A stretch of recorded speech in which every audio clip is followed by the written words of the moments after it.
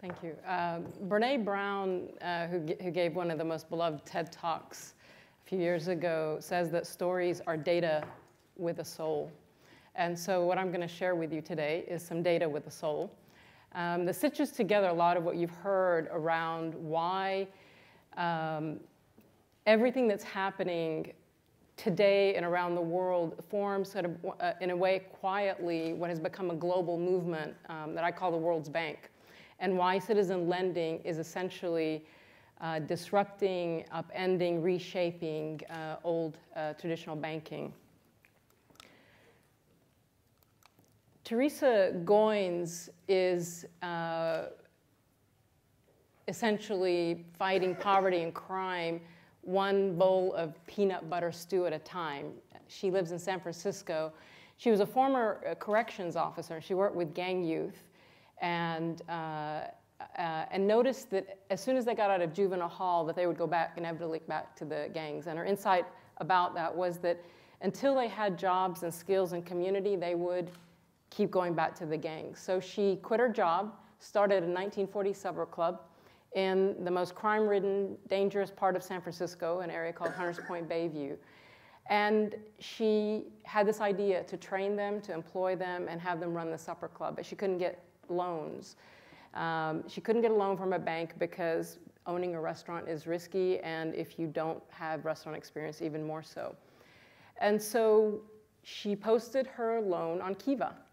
And within days, her loan had been fully funded. And within less than a year, she had repaid that loan. She moved the restaurant from her apartment to a real space.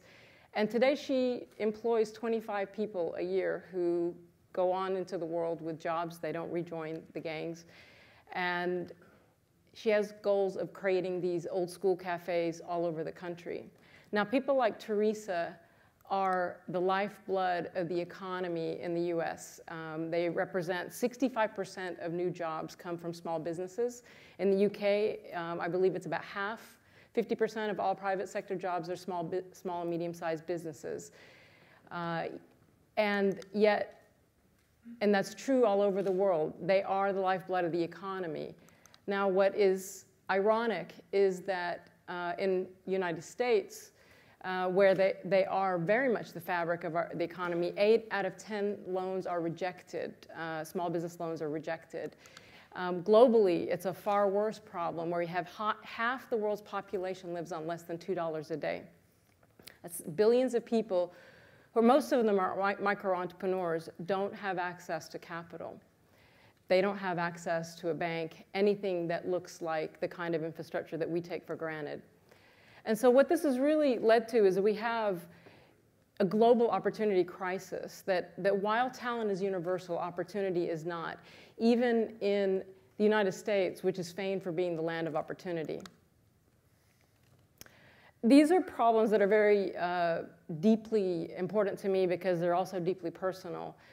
In addition to the things you heard about my background, I am also an Egyptian immigrant. I immigrated to the United States as a child, and I'm a survivor of war.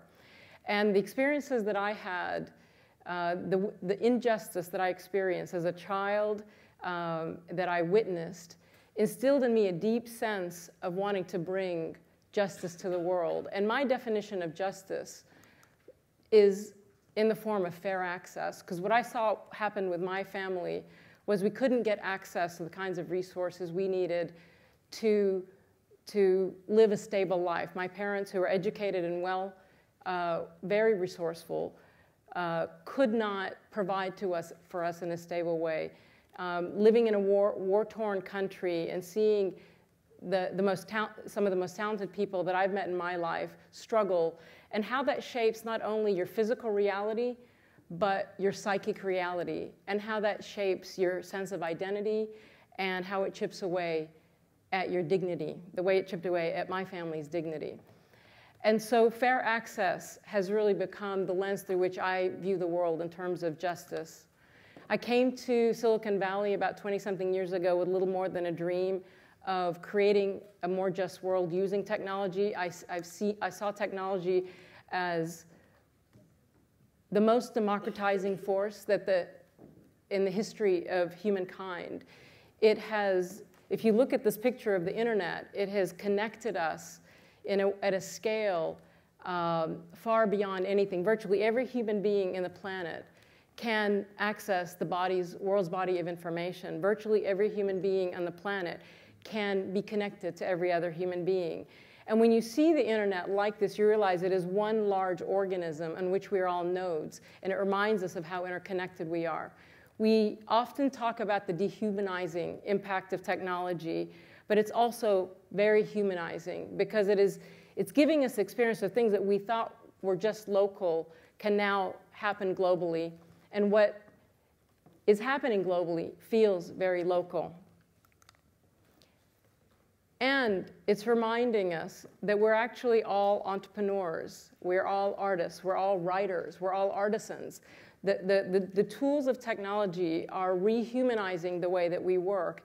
And as Dr. Muhammad Yunus, who was the inspiration for Kiva, says, is we're all entrepreneurs. We've just forgotten that instinct when the Industrial Revolution came along and forced us to be highly specialized labor. And now technology is unleashing that part of us. Kiva began with one entrepreneur, Elizabeth Amala. She was a fishmonger in Uganda, single mother of 5, and she sold fish by the roadside. And she dreamed of being able to take the bus to Lake Victoria, which was hours away, so that she could buy larger quantities of fish, cut out the middleman, increase the profits of her fishing, her business. But she couldn't afford the money to do that. One loan and one bus ride and one refrigerator that was crowdfunded by 5 people. She began to increase the scale of her business. She increased her profits. And she began sending her children to school. I think of Elizabeth as the godmother of crowdfunding. This is back in 2005, before the word crowdfunding had been coined. And from Elizabeth, I'll show you a video that a time-lapse video that you'll see of what happened over the next 6 years. And this is data with a soul and a lot of points. Each point is a loan going from an individual to another individual around the world. In its first year, Kiva did 3,000 loans. In 2006, things started to pick up a little bit.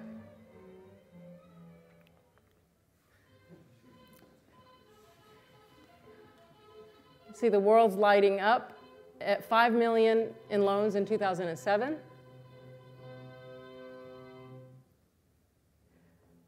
The green loans are agriculture loans.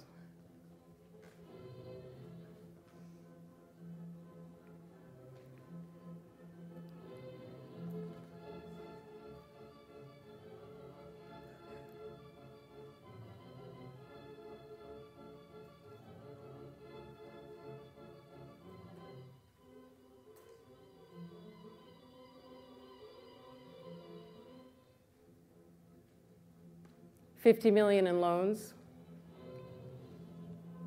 in 2008.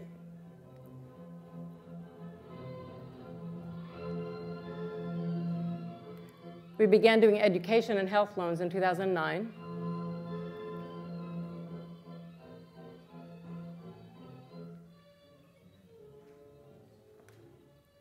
Topped 100 million in loans in 2009.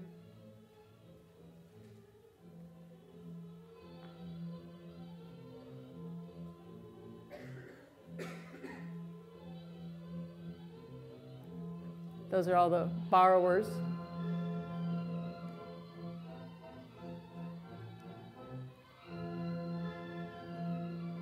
Top 200 million in 2011.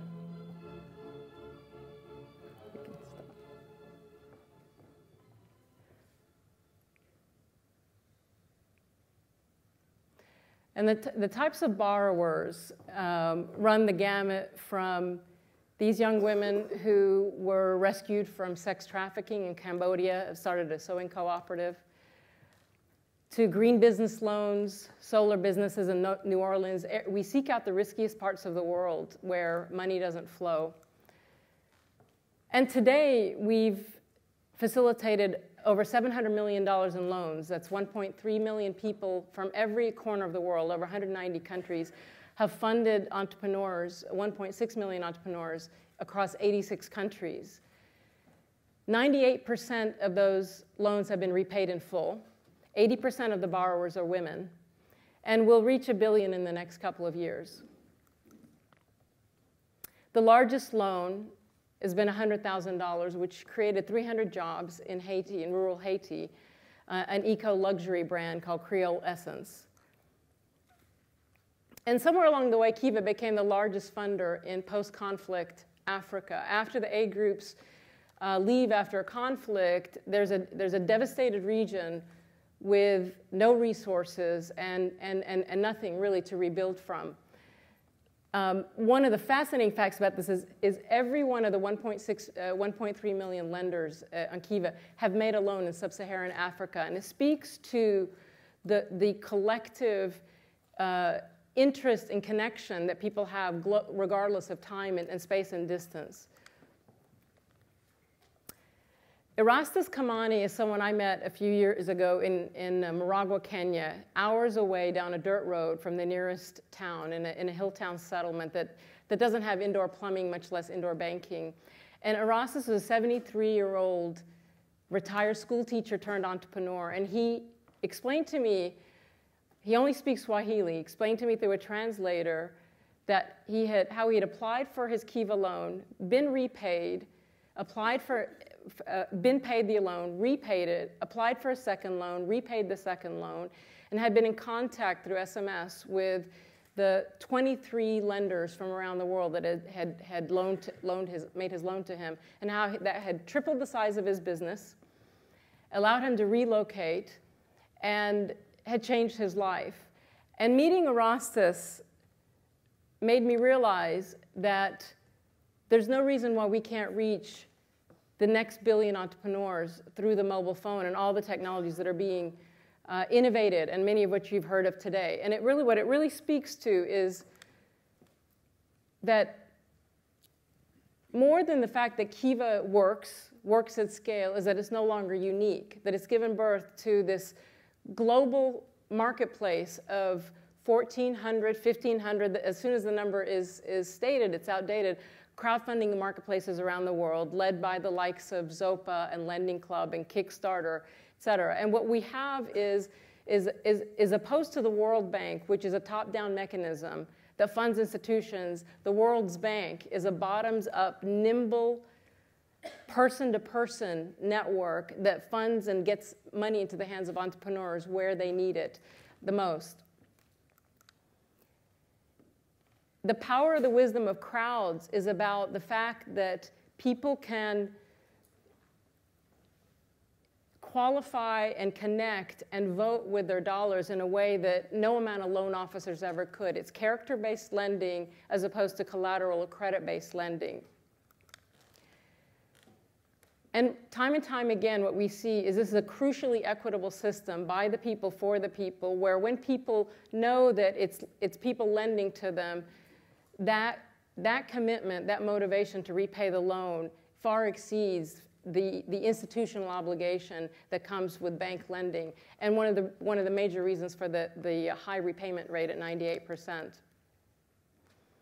In essence, what crowdfunding is doing is rehumanizing banking, perhaps best memorialized by It's a Wonderful Life. I don't know how popular It's a Wonderful Life is in the UK, but it's probably the most beloved film in the United States, where the community banker, George Bailey, played by Jimmy Stewart, prevails over the big town bank.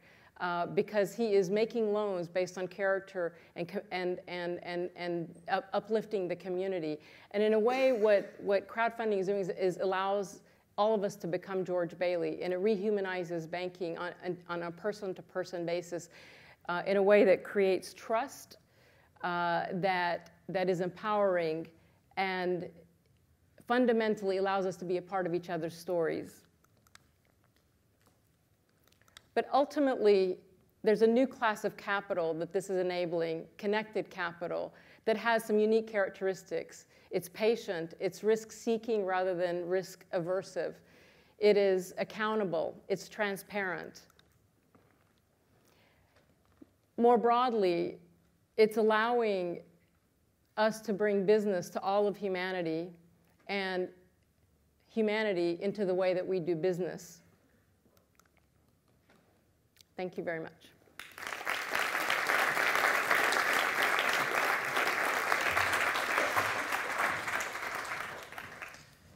Explain, Julie, a little about how you validate people pitching for a loan, because it's not just somebody randomly filling in a web form, is it? Yeah.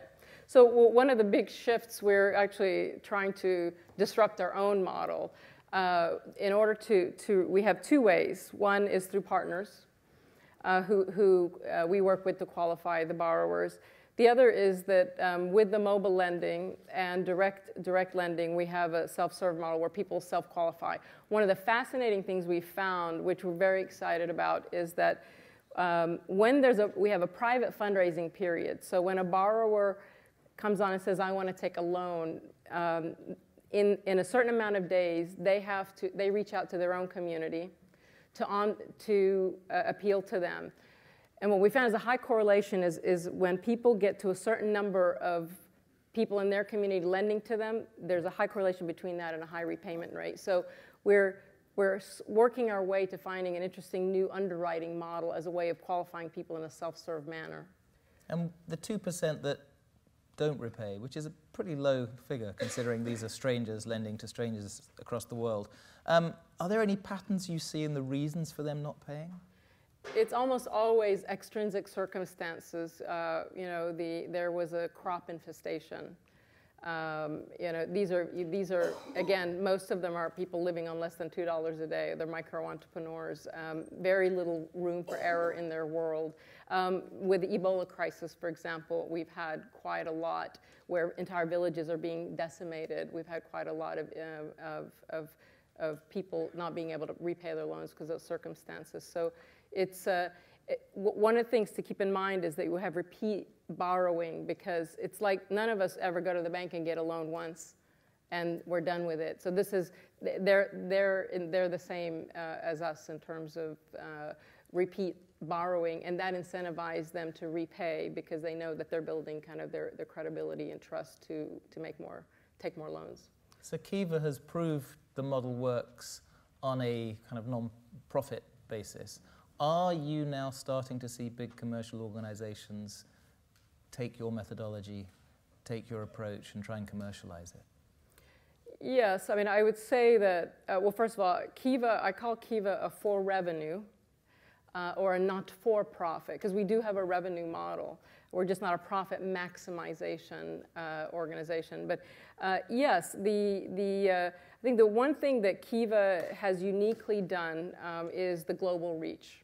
Right? So when you look at other crowdfunding marketplaces, a lot have kind of drawn on. If you look at WOTC, for example, which does health loans, they're a Silicon Valley-based nonprofit.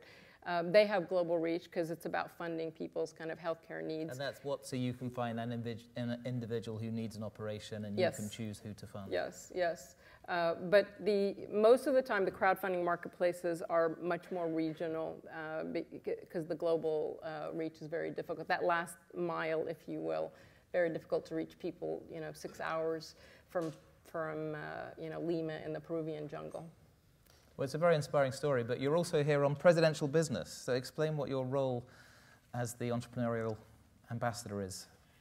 It's a very high-level goal of essentially helping develop the next generation of global entrepreneurs. So you could say the market is global. And it's based on President Obama's belief that one of the United States' greatest exports potentially is entrepreneurship. The ecosystem, the culture that we've built around celebrating entrepreneurship is really kind of the foundation of what has made the American economy go. So how could we export this to other parts of the world to help enable the same kind of economic vitality? You fundamentally can't have nation stability without economic stability. How can you make entrepreneurship, that spark of entrepreneurship, become a possible path for youth out there, particularly in countries where you have youth bulge, massive populations with no alternatives for employment or economics, and that creates disenfranchised populations that are much more vulnerable to being radicalized. So this is really kind of some of the taking the long view.